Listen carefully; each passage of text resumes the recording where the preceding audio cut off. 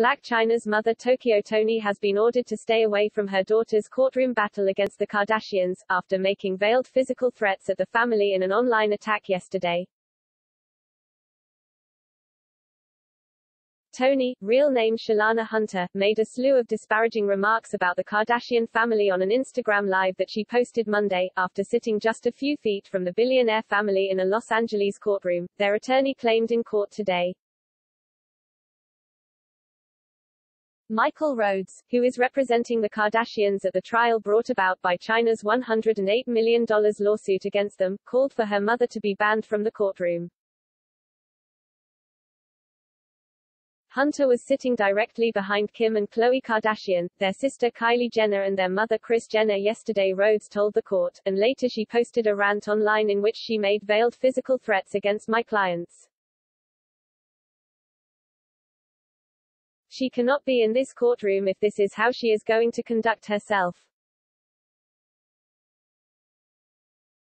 Miss Jenner was physically worried this morning about her safety. A trial like this is hard. It's a lot harder if I have to worry about my client's safety.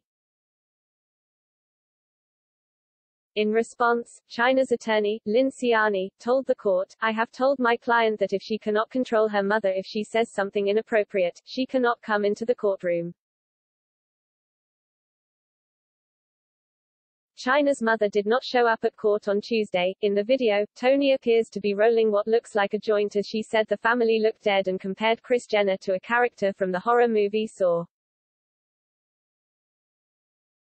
Kris had on a *encrusty tan suit with one button, Toni said as she began tearing the family's appearance apart, adding that she thought they looked homeless.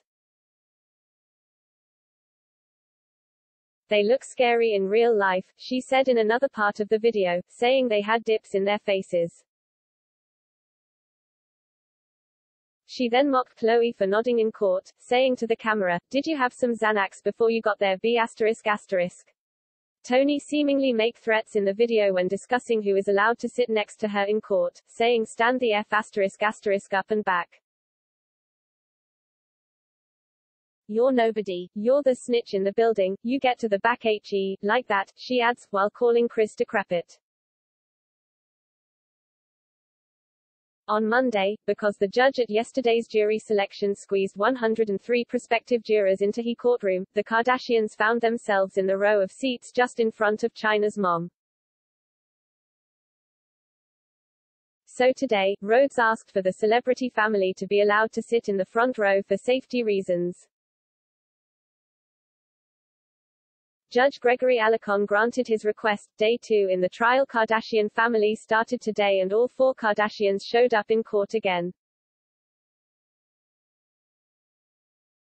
Family matriarch Kris Jenner, dressed in a gray pantsuit, once again led daughters, Kim and Khloe and their younger sister, into LA Superior Court, as burly, black-clad bodyguards hovered nearby.